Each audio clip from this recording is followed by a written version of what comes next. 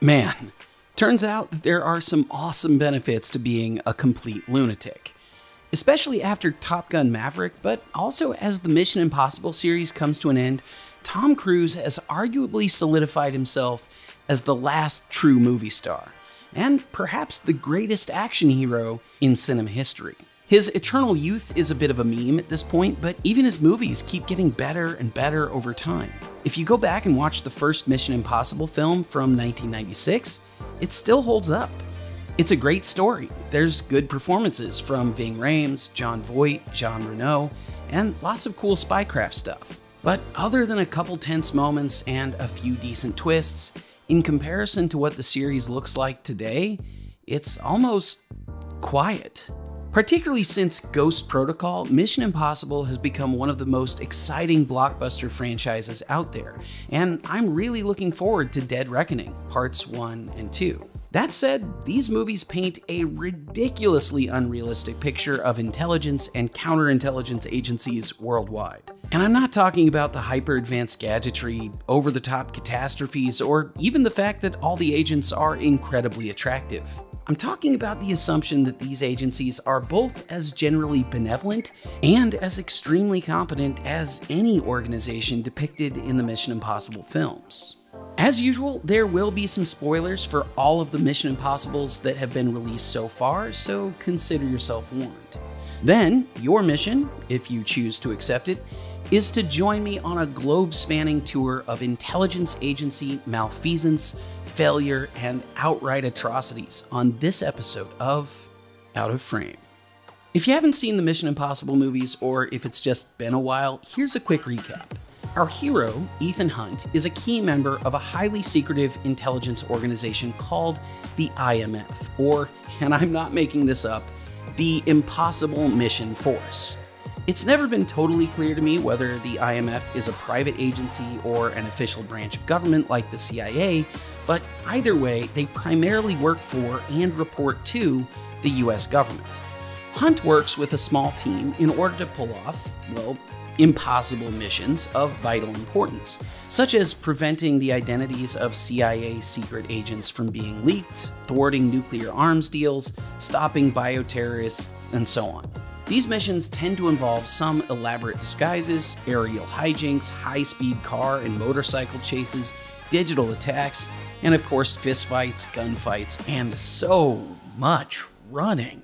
About half the time, these films also seem to involve the bad guys framing Ethan Hunt for treason. And yet, despite some fairly formulaic plot beats, the Mission Impossible movies continue to be extremely entertaining and, at times, even emotional. But there's also something unique about Ethan Hunt and his team that you don't find in a lot of other modern action movies. He's actually a pretty good guy. Obviously, Ethan Hunt is not above some deception and subterfuge, but he rarely rushes to violence and works really hard to keep collateral damage to a minimum. He's not really a womanizer or even a jerk to his teammates like James Bond, and he's also not running around torturing and harming random people to get what he needs. Looking at you, Jack Bauer. For the most part, Hunt puts himself on the line and never asks anyone else to risk more than he does to complete his mission. That's a pretty serious hero right there. And his team is a tight-knit group of ultra-competent specialists who all believe in their missions and in their leader. That's what sets the IMF apart. The other spy agencies in the Mission Impossible universe aren't nearly so virtuous, and that puts them at odds with real-world deep state bureaus like the NSA and the CIA. The 5th and 6th installments, Rogue Nation and Fallout, demonstrate this fact pretty overtly. Much of the premise of Rogue Nation centers around a congressional oversight committee reprimanding the IMF based on the CIA's claims that they're a loose cannon and, ironically considering the source, lacks transparency.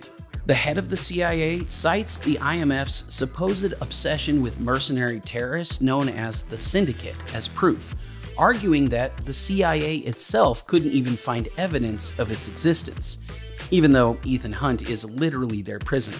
And of course, instead of questioning the competence and motivations of the CIA, the committee dissolves the IMF and takes over its assets. The rest of the film involves all the IMF agents loyal to Ethan striking out on their own to not only prove that the syndicate exists, but also to capture its leader and bring him to justice.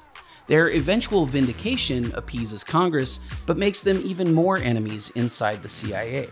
At the start of the next film, Mission Impossible Fallout, the IMF and CIA have been grudgingly coordinating their efforts to mop up the remnants of the syndicate. They've been fairly successful, but a handful of the best and most dangerous members of the terrorist organization are still at large. Unfortunately, these final holdouts have managed to get their hands on everything they need to construct a couple of nuclear bombs. The plutonium for these bombs was supposed to be intercepted by Ethan and his team, but he failed to do so by choosing to save his team members' lives instead of securing the package. This leads to a sound scolding for caring about individual lives, and naturally, it was just another frame job for treason. The rest of the movie is spent attempting to recover the plutonium, neutralize the remaining syndicate members, and save the world. All of this firmly establishes a few things. First, the IMF is there to do what the rest of the intelligence world can't or won't do. Second, the organization, and Ethan Hunt in particular, is concerned with the well-being of individual people, not simply nation-states. And third, all the other intelligence agencies hate the IMF, which is probably the most realistic thing about the films. The reason the IMF seems so far-fetched is because it is. On a purely practical level, the outlandish gadgetry is often way over the top. Stunts like scaling the outside of the Burj Khalifa building in Dubai or surviving a halo jump in the middle of a thunderstorm are obviously insane. But what's probably most unrealistic of all is the very existence of an agent like Ethan Hunt and an organization like the IMF. There is no spy agency anywhere in the world that's as competent or as heroic. In fact, none of these agencies are even very good at all. Now, before we really get into this, I'm not here to make judgments about every single individual who works at the CIA or MI6 or even Russia's FSB or China's Ministry of State Security. What I will say is that the incentive structure for government agencies does not typically reward anyone for prioritizing individual rights, human life, political sovereignty, or personal morality. Instead, agents get rewarded for following orders and executing their mission, even if that means torturing and assassinating people, meddling in other people's political or economic systems, and generally treating civilians as expendable. There's a reason people like Ethan Hunt only exist in fiction.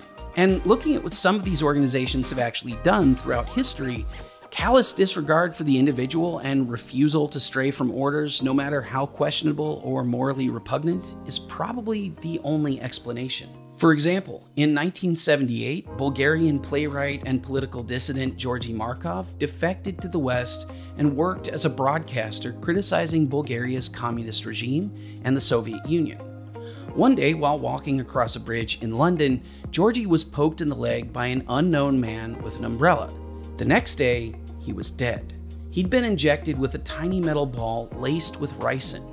Though only strongly suspected at the time, it was later revealed that the Soviet KGB had ordered and carried out the assassination working with the Bulgarian Secret Service. And Markov was by no means the only dissident who's been assassinated by the KGB, its predecessor, the NKVD, and its successor, the FSB. The Chinese Ministry of State Security is notorious for stealing data, from business IP to government secrets. They also frequently target dissidents, both inside and outside their own borders, especially anyone even tangentially involved in pro-democracy protests. Even if all they did was help protesters with their bills. Even if all they did was acknowledge that something happened. And that's to say nothing of what the Stasi did to anyone who even remotely challenged the Nazi government. But to be clear, it's not only communist and fascist regimes who commit atrocious acts internationally and against their own people. Did you know that Great Britain's MI6 actually does issue a license to kill? Well, that doesn't always get used for good. They've also done their share of torture, and they apparently even have the right to just commit crimes domestically too. Same deal with Israel's Mossad, which has carried out several international assassinations that we know of. Using spy agencies to hurt and murder people in the name of the state is one of the things that virtually all governments have in common. And that brings us to the United States. I'd bet you already know a little bit about the enormous domestic surveillance program run by the NSA and exposed by Edward Snowden in 2013. What you may not be aware of is the fact that despite the huge media impact, the government's surveillance of innocent Americans without due process never actually ended. If anything, the US surveillance state has only gotten bigger. The enormous advances in both technology and government reach, especially since the turn of the 21st century, has made it easier to observe more of what more people are doing more of the time. But it certainly didn't begin there. The American government has been spying on its own citizens, and everyone else, for a long time. Take Project Mockingbird, for example. That started in 1963 when President Kennedy ordered the CIA to wiretap various journalists for allegedly revealing classified information. It laid the groundwork for the mass surveillance of the anti-war movement in the late 60s. Then there was Operation Condor in the 1970s and 80s, in which the CIA backed several right-wing dictatorships in South America, simply because they weren't communist. Of course, the Soviets were doing the exact same thing at the same time, promoting socialist and communist leaders, supporting military coups, and arming satellite states against the US. But going back further in time, in the years following World War II, both the CIA and the FBI actively recruited 1,000 or so Nazis as Cold War spies, including some who were almost certainly war criminals. Beginning in the 1950s, the CIA ran a string of covert programs like MK-Ultra and MK-Delta, which combined various forms of torture with high doses of LSD in an attempt to discover methods of brainwashing and mind control. And speaking of torture, it's pretty well known by now that the CIA tortured terrorism suspects without a trial at Guantanamo Bay and lied to Congress about it, which incidentally is also still open. Oh, and we can't forget the fact that the CIA funded its fight against the Nicaraguan government in the 1980s by trafficking cocaine into Los Angeles. The US government is also the world's largest known arms dealer, providing weapons to all sorts of political groups around the world, including many that turned out to be not so good.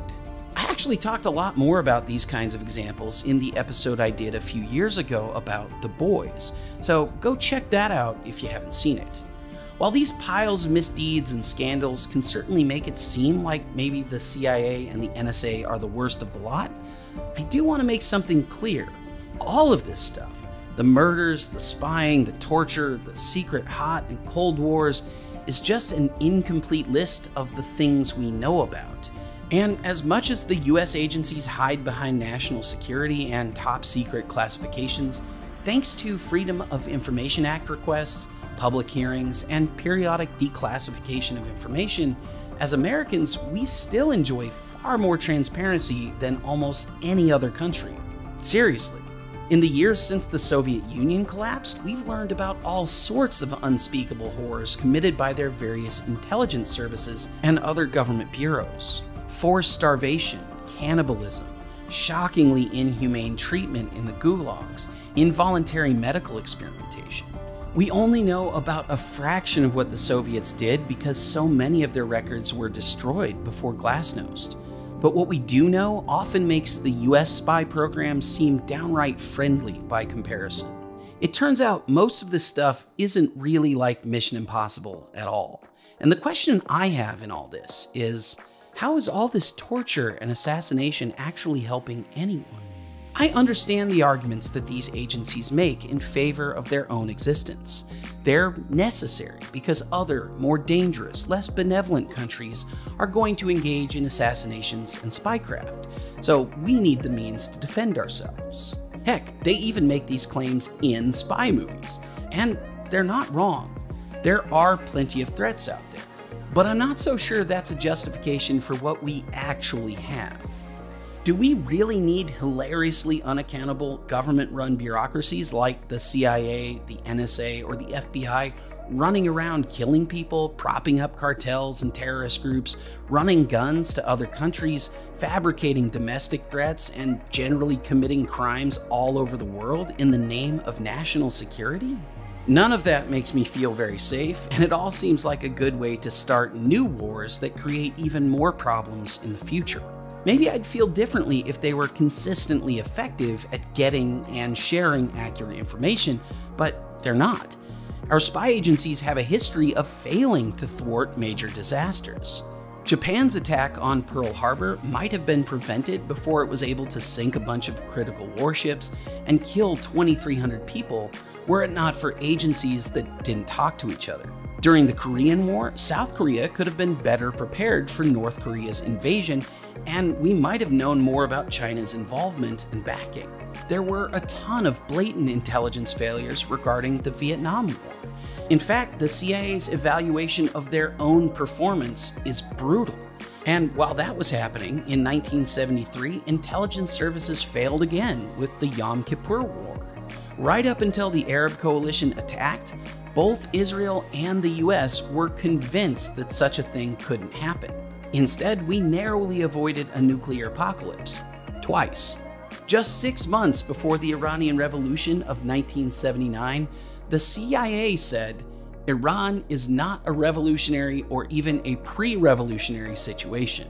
The 9/11 Commission admitted that the 2001 terrorist attacks on the US should not have been a surprise. The terrorists actually gave plenty of warning that they were planning to do what they did.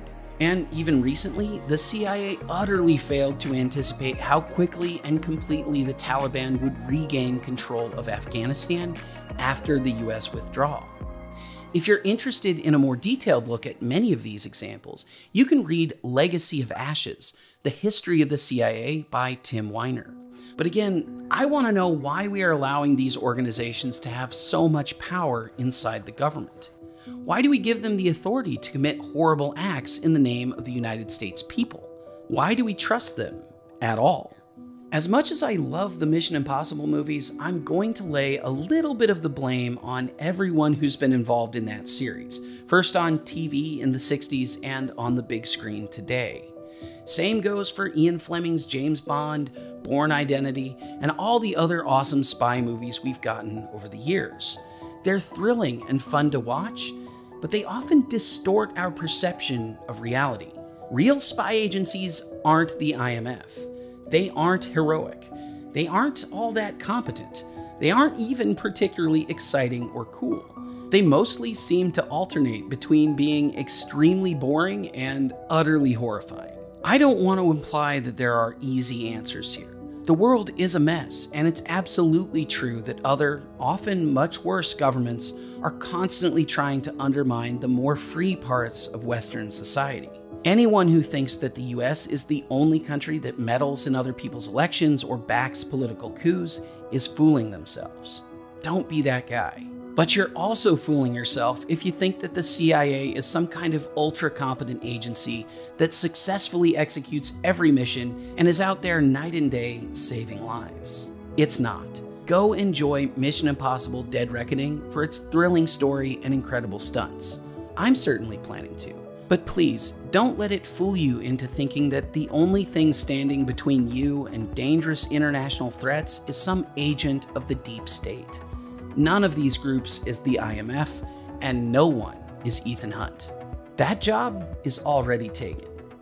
Hey everybody, thanks for watching this episode of Out of Frame.